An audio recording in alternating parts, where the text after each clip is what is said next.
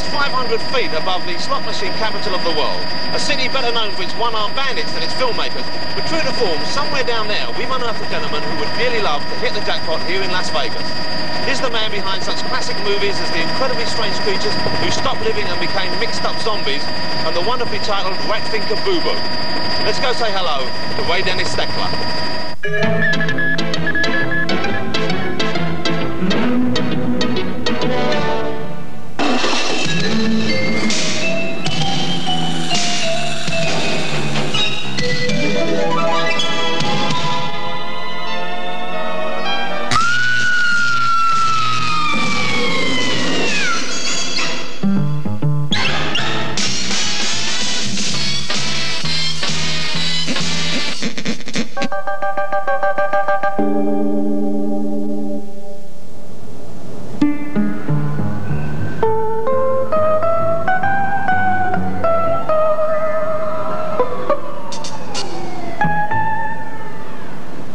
What's the actual appeal of them? What do I think my appeal is to the public? I hope it's originality. I hope when they see my movies they can say only one thing, that they've never seen one like it by anybody else or anything even close. I mean, that's what I strive for. I don't want to be like anybody else. The incredibly strange creatures who stopped living and became mixed-up zombies. Look, then run for your life. Incredible is the word for the world's first monster musical. This was the first of a series of bizarre, imaginative, low-budget films that Ray Dennis Steckler made in the 1960s. From the music and horror mishmash of creatures to the childish slapstick humour of the Lemon Grove Kids, they varied enormously. Steckler's #1 rule was never to work with a script. The result is frequently chaotic. Films often start as one genre and end up as another. Sacre bleu! The Thrill Killers, for example, begins as a modern-day murder mystery, but by the end it appears to be a western, with a cowboy and cop involved in the final shootout.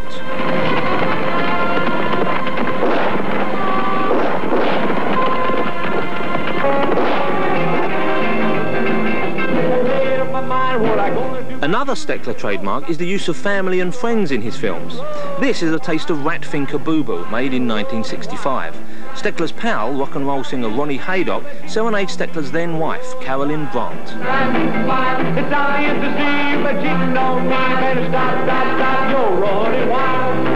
thing is, I always thought that one day he would walk up to the Academy Awards and pick up an Oscar. I always felt he could do it. Do you think there's still a chance?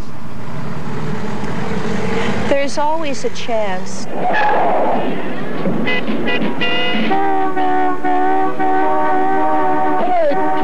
So, how did potential Oscar winner Ray Dennis Steckler get his start in the movies? Let's go back to the beginning. His first film was Wild Guitar, and Ray was just 24 when he was given the chance to direct by an aging B-movie producer called Arch Hall Sr.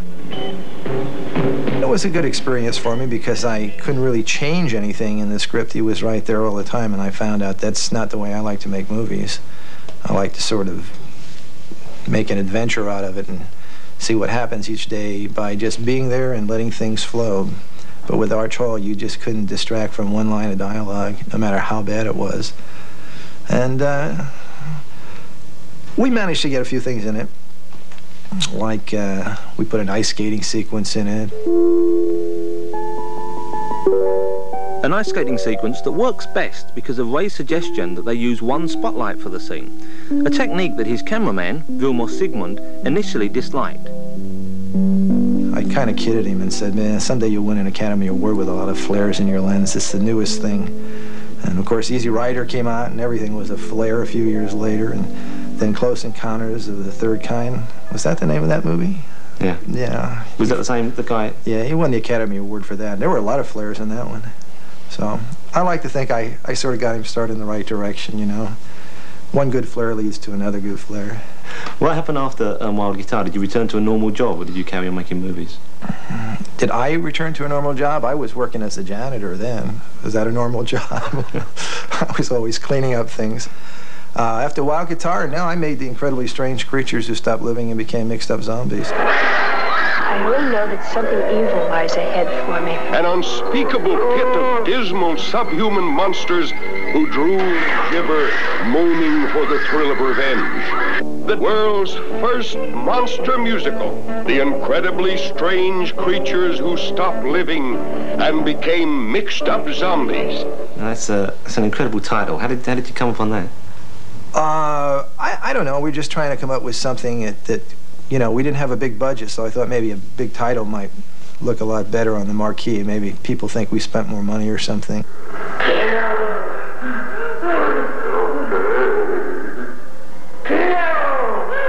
Just as incredible as the title is the plot. Creatures tells the story of a carnival gypsy who has a passion for collecting acid-scarred zombies and hypnotizing innocent young men to kill on her behalf. Steckler's favourite actor, Cash Flagg, takes the lead role. He's also the gypsy's first victim. Pretty weird stuff, eh? And all this was shot without a script. People always ask me why I don't have a completed script. Well, every time we have a completed script, the movie never seems to get made because we can never afford to shoot what's on the script. You know, you need all these things, then you start spending all this time locating these things that you need for the movie, and by the time you get all that done, it's too late to make the movie. A philosophy which helps to explain why Creatures turned into a musical.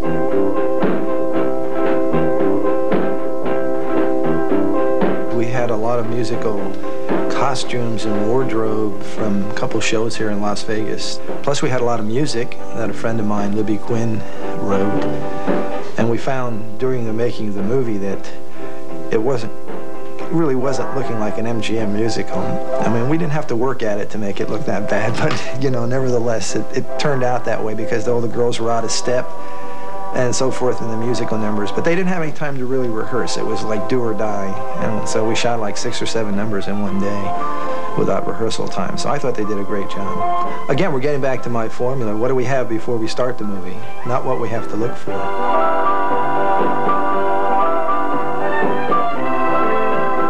In that one, he stabbed me with a knife.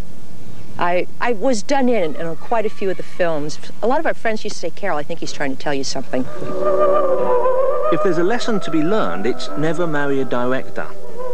Here we see Carolyn, playing a dancer, being brutally murdered by Ray's leading man, the hypnotized Cash Flagg.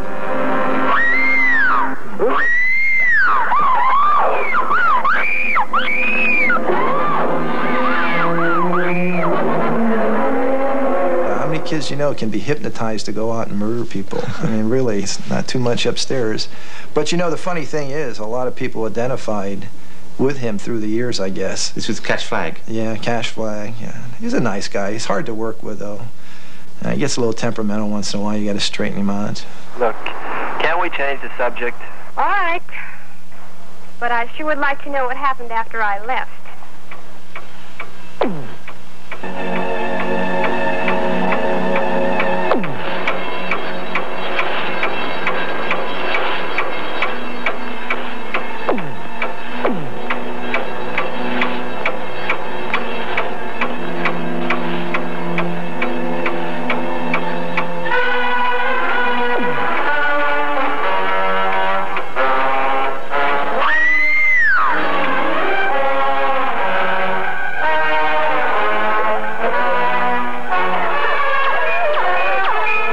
As you can see, it doesn't take much to trigger Cash off, but hypnotism was also a gimmick that Ray employed to publicise the film.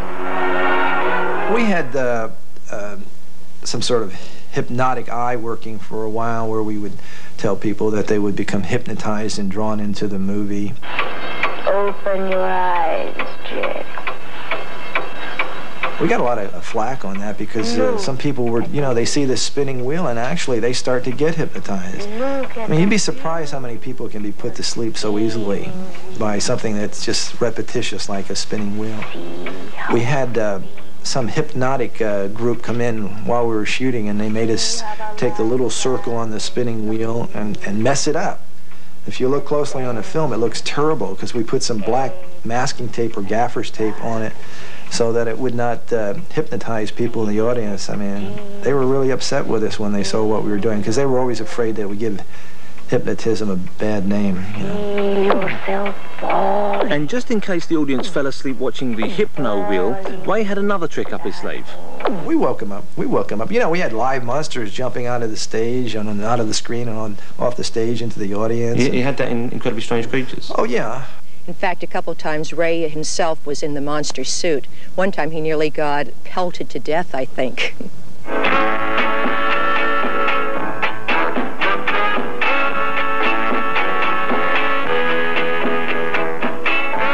This was the point in the movie when the live monsters would break loose, as Ray's long-suffering producer, George Morgan, recalls. These monsters come out on the stage and the light comes on them, and they come down the audience. A lot of screaming. We had a girl in the front row, a plant, and they got her and dragged her back up on the stage and screaming. And it sold a lot of tickets. George had first agreed to finance and produce Ray's movies because he nurtured a secret ambition. As a kid in the Midwest, you know, everybody, I guess, dreams about being in the movies. And I'd had that all these years.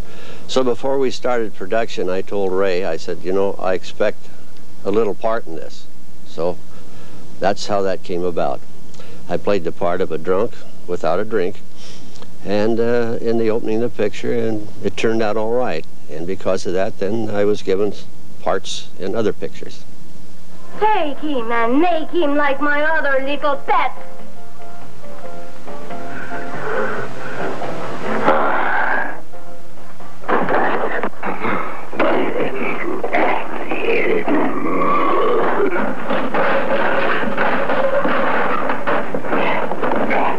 Well, as I look at it, I'm no great actor or anything like that, but I sure enjoyed my work.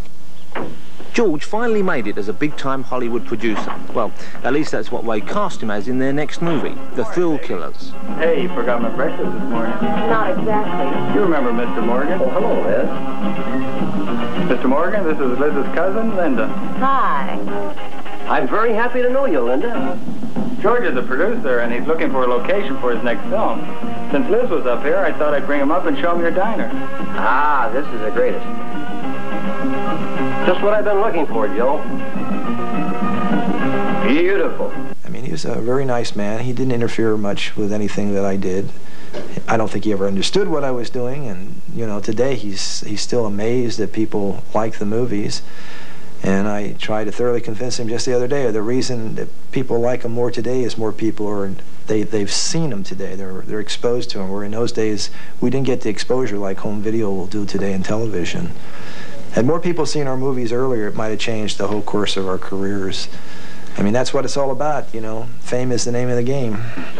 Thrill Killers, starring Cash Flagg as Mad Dog Click, kill crazy psychopathic maniac who would do anything for a kick. So how did you discover Cash? Every time I turned around on the set, Cash was there. I mean, it was kind of strange, you know. No matter where I went, there was old Cash Flagg. He hasn't worked with many other people, has he, Ray? No, nobody can put up with him. I mean, you've seen the Cash Flagg movies. Would you mess around with this guy? Oh, no. No way. Yeah, he's, you know, he can horrible, beady little eyes. I know, they're just awful. Like piercing. Semi-Oriental, maybe. I don't know.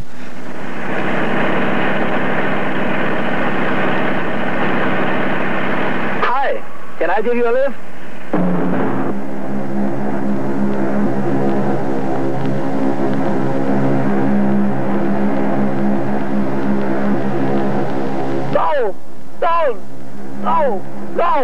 Don't!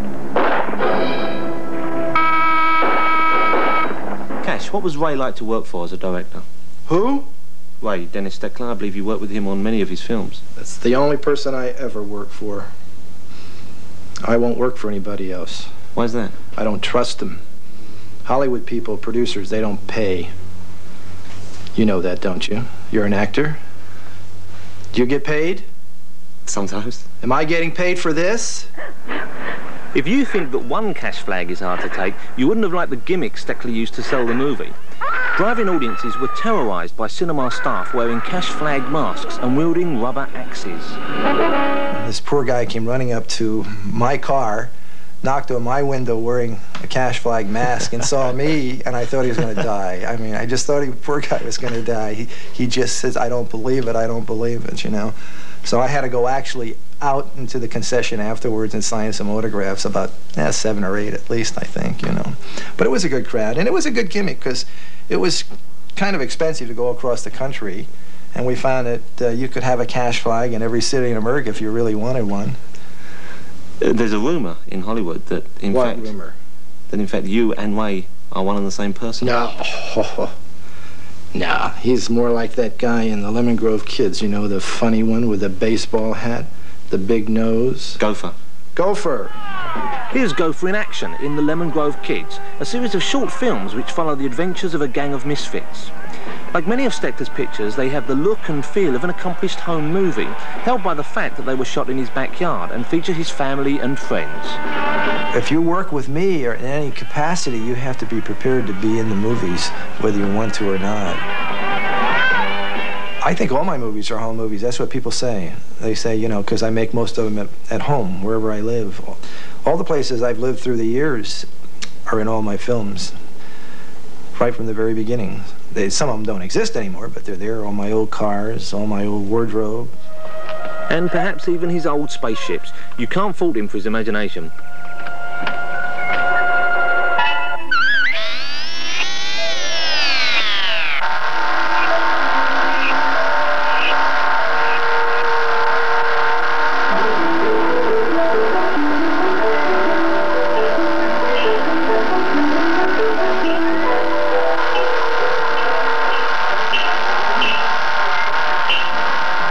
They seem like slightly bigger home movies. Is that how they were made? Pretty much so. When you're working on the incredibly small, limited budgets that we did, they were just about that. And you will see the repertory company of Ray Dennis Steckler in these films. So who formed the company? It was all the gang that hung out around with us, and it was Ray's magnetism that drew them to him.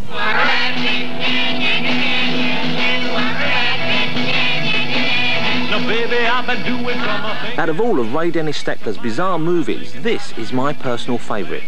Starring Ron Haydock as singing idol Lonnie Lord and Ray's ex-wife Carolyn as his girlfriend C.B. Beaumont, it's the world's first rock and roll thriller. You is a rat, faint, you is a rat, faint. If I had a nickel for every time you've let me down, you know beyond the shadow of a doubt, I'd be the wealthiest man in town. I've got my name for you because it's what you is a rat, faint, you is a rat, faint. Now let's talk about Ratfink Boo Boo, because it's actually called Ratfink and Boo Boo, but on the film itself it says Ratfink A Boo Boo. Now why is that? Well, that's because we had a budget of about $4,000 or $5,000 when we were making the movie, and that came in pieces. And when we did the titles, when the movie was over, the artist misspelled, instead of Ratfink and Boo Boo, he wrote Ratfink A Boo Boo, and I just didn't have another $30 to change it, so that's it forever. It stays. People like it, Ratfink A Boo Boo. I mean, everywhere you go, people say Ratfink A Boo Boo, you know.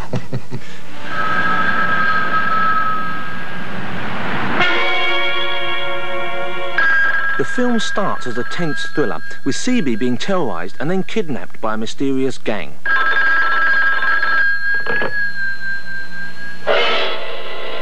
Hello. C.B. Beaumont. Who are you? What do you want with me? Look out the door, C.B. Beaumont. Look out the door.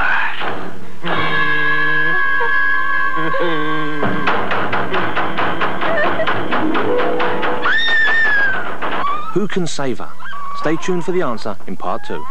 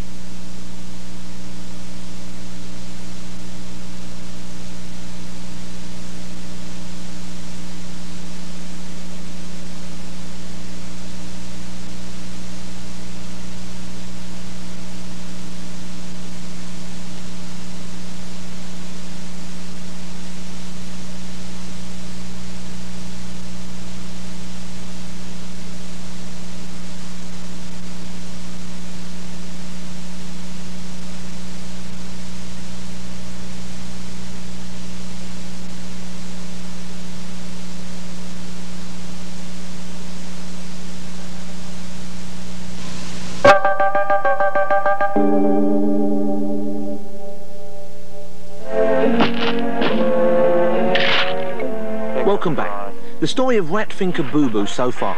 Lonnie Lord's girlfriend, C.B. Beaumont, has been kidnapped by the ruthless chain gang. And the question is, who can save her and how? We've got ourselves a little problem. What are we going to do, Lonnie? They've got CB and you can't get the money by tonight. What are we going to do? Titus, there's only one thing we can do. When you were making the movie, it looks as though there were two films just joined together in the middle. What actually happened? Well, you mean because it's neither fish nor fowl? You mean in the first half we have stark realism and suspense, and the second half we have a lot of fun? I got bored with the movie when we were making it, so I just decided to change. And that's the truth. I just got bored the way we were doing it. I says, we're not getting anywhere with this picture. Let's do something that people will remember. This is a job for you know and who.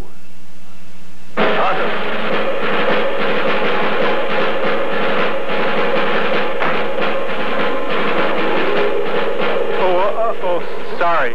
Oh, sorry. A few pounds, Titus. I was just going to do that. You're standing on my foot, Titus. And who's standing on mine? I'm doing my best to get ready. The door seems to be stuck, Titus. Oh, sorry. Have you locked this in again? Help me, Titus. Wait, I'm charging my battery. Rat Fink and Boo Boo, friends to those who have no friends, enemies of those who make them an enemy, champions of women and children everywhere.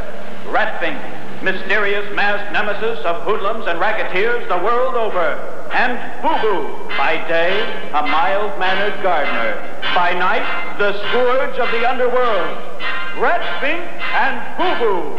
Together they blaze a four-fisted campaign against the enemies of truth, justice, and the American way of life. Remember, Boo Boo, we only have one weakness. What's that, Rat Fink? Bullets. Now let's go to fight crime.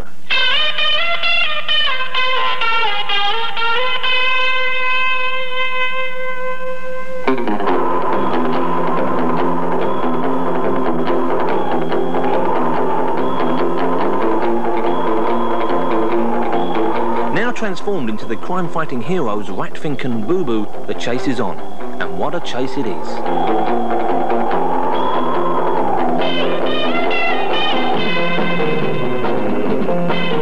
You sit through 40 minutes of three psychos terrorizing a girl on the telephone and then tracking her down and kidnapping her, and then all of a sudden Batman and Robin come to the rescue while the house just goes crazy. Because they're so bored that first 40 minutes that this is real escapism when the guys come out of the closet with their costumes on.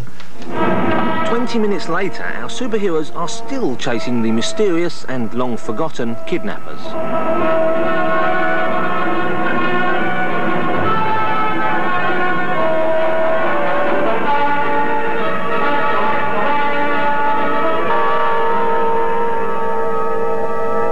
Always look both ways before crossing a street. And there was only so much we could do with what we had. And I felt this great chase, I mean, an exciting chase at 35 miles an hour would just hold the audience, you know, for hours at a time. They couldn't wait to come back to see the picture. It was kind of one of those things like the Great Race. Let's see how far we can extend this joke and keep it going and build upon it. And I think especially coming in toward the end with the gorilla and his keeper really added an extra dimension to it. Abe, drop that girl. Kogar worked for nothing, and I couldn't pass up that situation, you know, a free gorilla.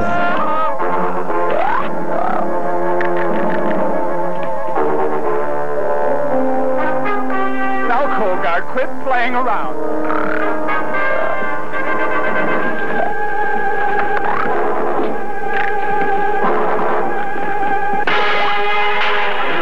Rat Finker Boo Boo is unlike any other film I've seen.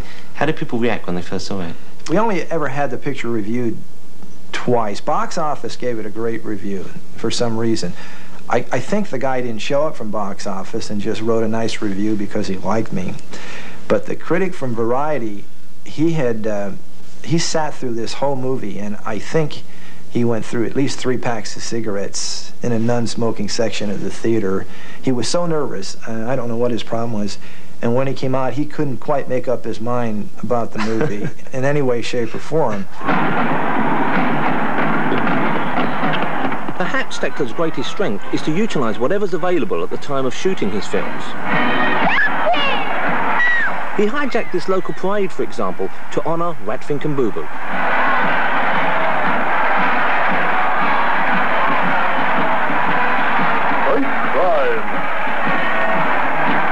Parades have lots of people in production, so we go out and jump in the parade and photograph it just as it's happening.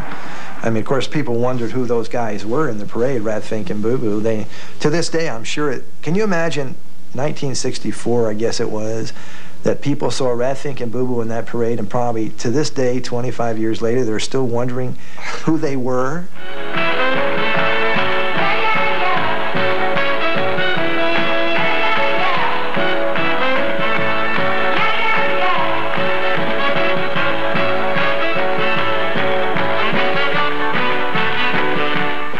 How do you support yourself when you're making these movies? Because presumably they didn't make enough money to keep you going. Oh, my movies, God, if I had to live on what I made in my movies, that'd be it. It'd be all over. No, I've worked as a cameraman all my life. I've been a still photographer, movie photographer since day one. That's my forte.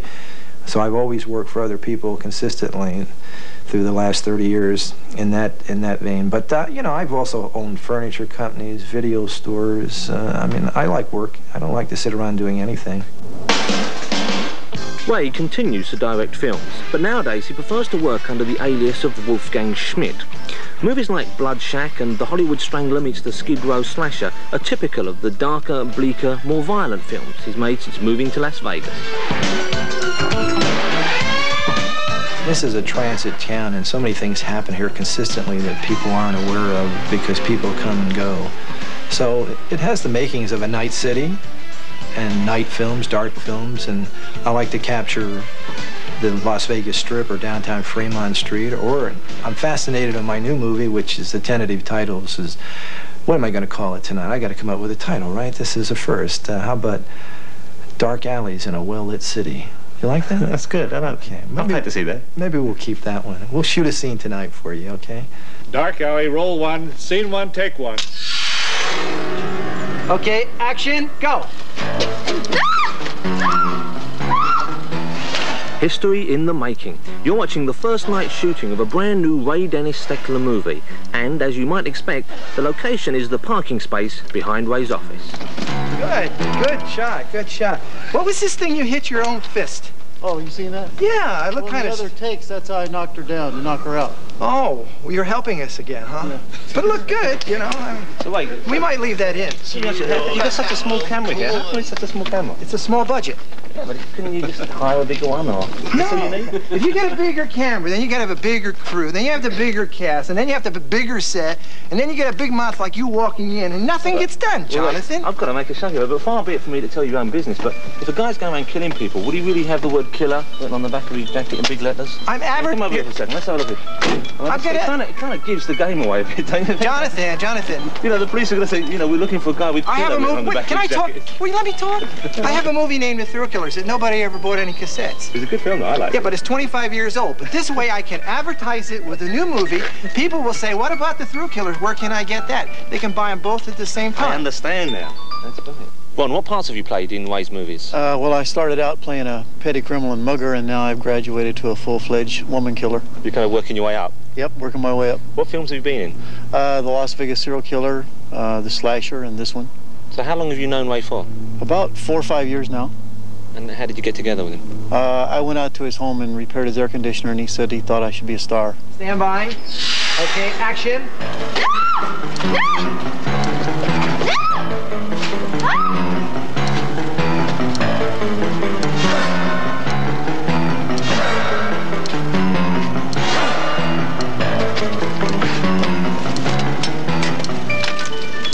What are you doing? What are you... This angle, because I can see that she rolls out the way when the knife comes in. What are you doing? Do you coach these people to...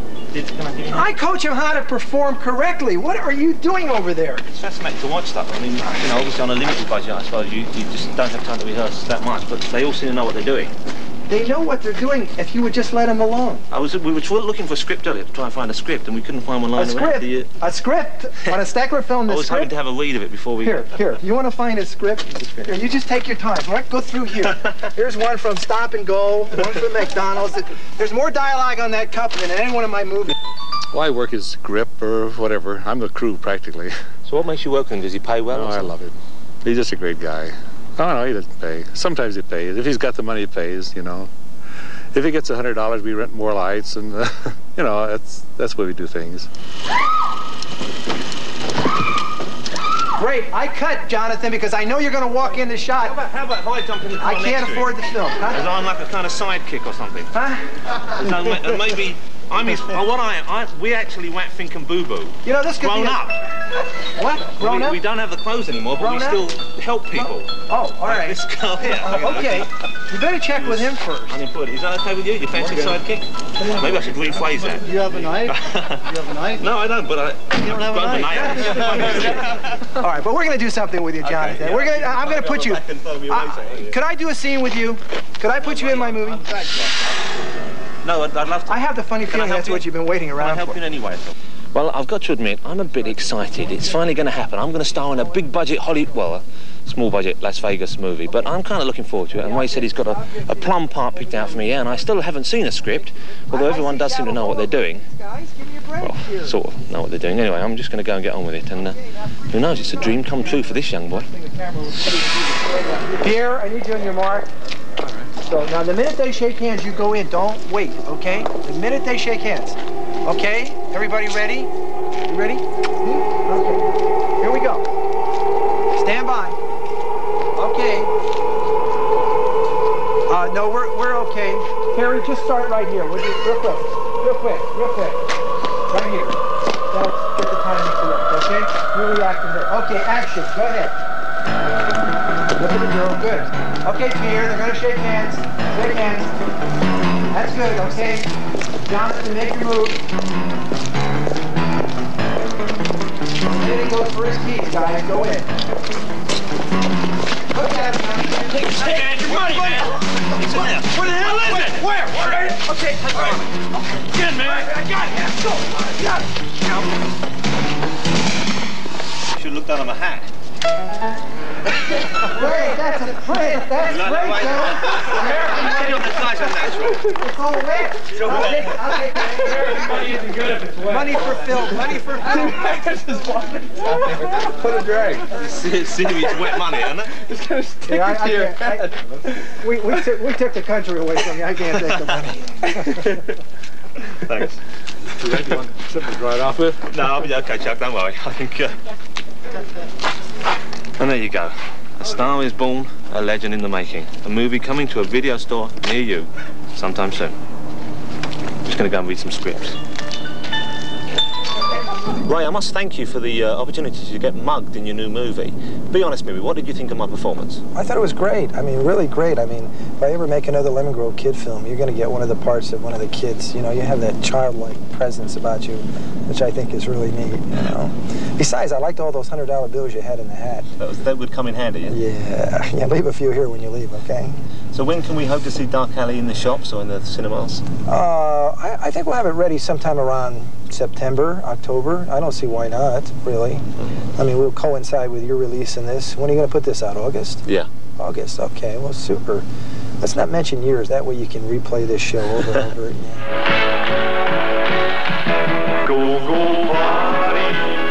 Ray Dennis Steckler is one of the true eccentrics of American cinema, a status confirmed by the kind of oddball fans attracted to events like this.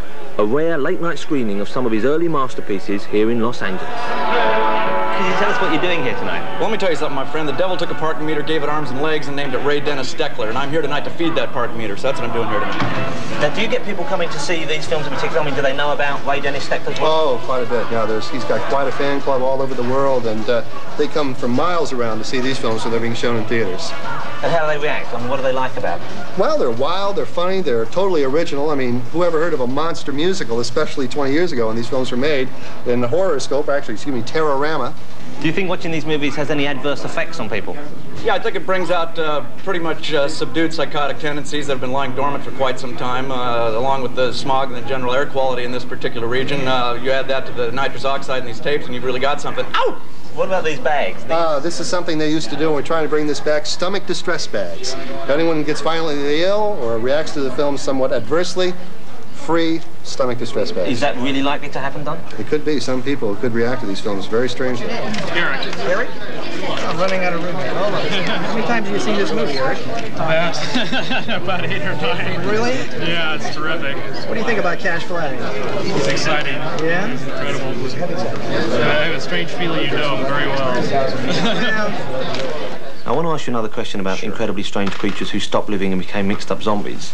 Mainly because I just like saying the title, but also because it's your best-known film. Yeah. Now, when you were making it at the time, did you realise you were making something that was special and that would last and still have a following 20 years afterwards? Well, I felt that way. I feel that way about all the films that I did in that era. I mean, even the Thrill Killers. I mean, I felt that Rat Fink and Boo Boo, the Lemon Grove Kids, they all were unique. And if you try to make something unique, I think in the long run you're going to be better off. It's going to last longer. I mean, there are multi-million-dollar movies made every year that they play for a week in a theater and they play for another week on videotape, and that's the end of it. And why is that? I mean, I think for the most part you've seen the movie before. I mean, Hollywood is great at making remakes of remakes and remakes because they don't have any original ideas. Then when somebody does have an original idea, everybody copies it. But maybe my movies are so bad nobody wanted to copy them. They couldn't get Cash Flag out of retirement. That's one thing. They could not get Cash Flag. He just won't work for anybody else. That's it. And is it true you've retired from filmmaking? Yes. What have you been doing since your last film? I have a raft. I float on it on the Schuylkill River right outside of Philadelphia. Do you know what I do on that raft? No. Jonathan, do you know what I do? Huh?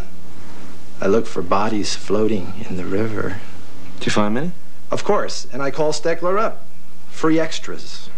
He likes that. Anything free. That's it. Look at this. Look over here. We got a real Cash Flag. Okay, wait a second. Go ahead.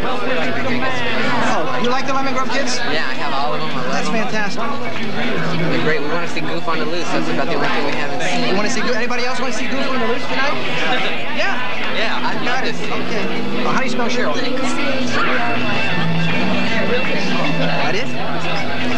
Yeah. My biggest fans? Yeah. Okay, that's really neat. How come I haven't heard from you? Don't you think I know what you've been doing to me, baby? That you're dating all the guys are not smooth. So how can you say that you will love me then? How can you ever be so cruel? I've got the word for you because it's what you is. You is a rat face. You is a rat face. Yeah, there's a rat face. Yeah.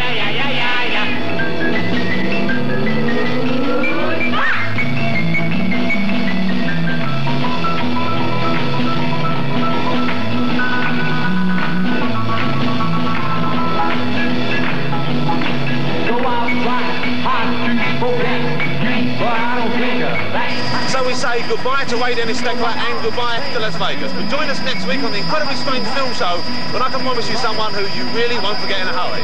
This is a very scared Jonathan Ross saying goodnight.